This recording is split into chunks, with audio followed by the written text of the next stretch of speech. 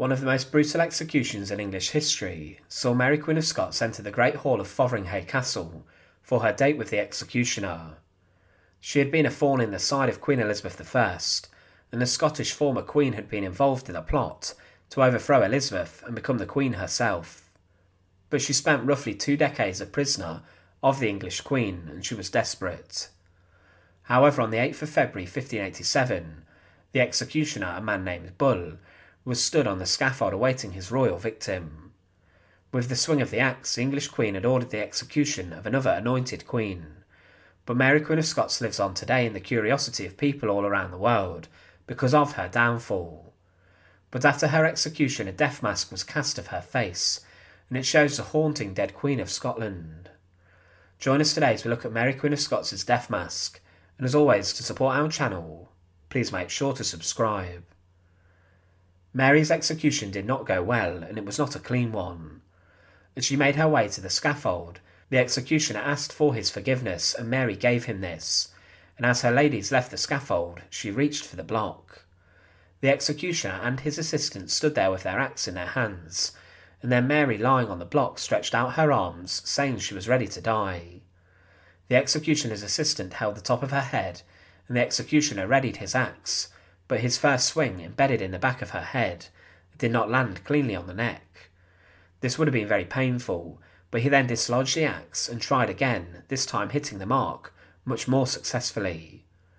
But Mary's head had not been taken off, and instead the executioner had to saw through the last parts of her neck to separate the head from the body.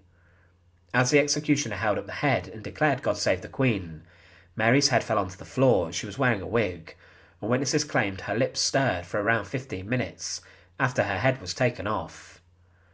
But then everyone was ordered out of the hall, and anything that belonged to Mary or was touched by her blood was then thrown into the fire of Fotheringhay Castle's Great Hall, to make sure it could not be venerated in the future as a relic.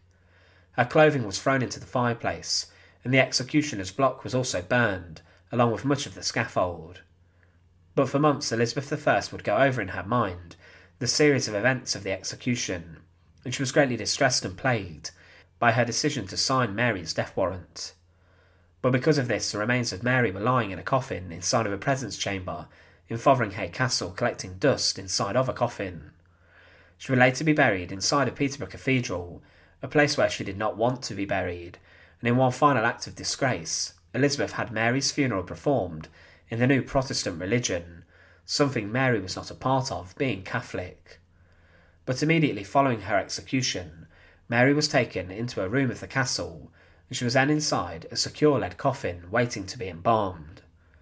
It was standard practice at the time during the Tudor period for kings, queens and high-profile people to be embalmed following their death.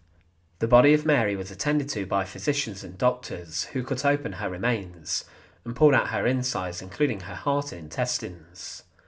This cavity was then stuffed with herbs and spices to stave off decay, and her insides were buried inside Fotheringhay Castle, presumably in a leaden casket.